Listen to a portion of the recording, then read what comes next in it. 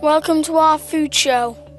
We have been in Japan for a few days now and been trying some very strange food. Thanks, Sophie. Yes, breakfast was very strange today.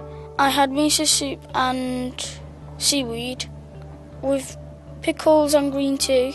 I wouldn't eat that in Grimsby for breakfast.